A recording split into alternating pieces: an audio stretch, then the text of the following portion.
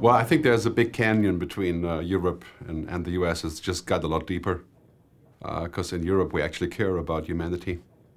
And in America, I lived there a long time. There's many great things, but the primary thing is profit and growth and technology. And so that really worries me. I think technology is so powerful now, more powerful than nuclear weapons. And now he's got both. And that is a scary thought.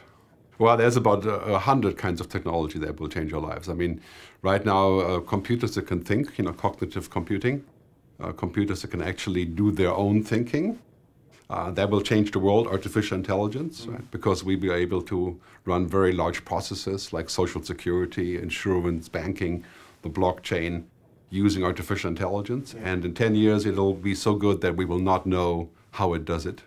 So it's very hard to control. Genome editing, editing the human genome. Yeah. That's maybe 20 years away from reality. That is a huge shift in, living forever, potentially. It's a very strange thought, right? Nanosciences, nanomaterials, the Internet of Things, connecting logistics and trucks and watches, everything is connected. So the next 10 years, I like to say, bring more changes than the previous 300 years. It'll be some really good ones, like renewable energy, transportation, cheaper costs, but also a lot of challenges of privacy and automation, job losses, and things like that. I think that the two game changers are really artificial intelligence, computers that can derive their own thinking, and genome editing.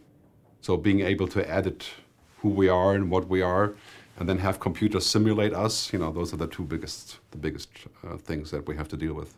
For watchmakers, it's a very big conflict because the very concept of a watch is changing. It's like, music is no longer a plastic thing, right? It's in the cloud, right? And so now the watches are moving into the cloud. Mm-hmm. And so it's going to be a big change to figure out what the next step is. I think we will always like luxury, but just luxury probably will not be enough.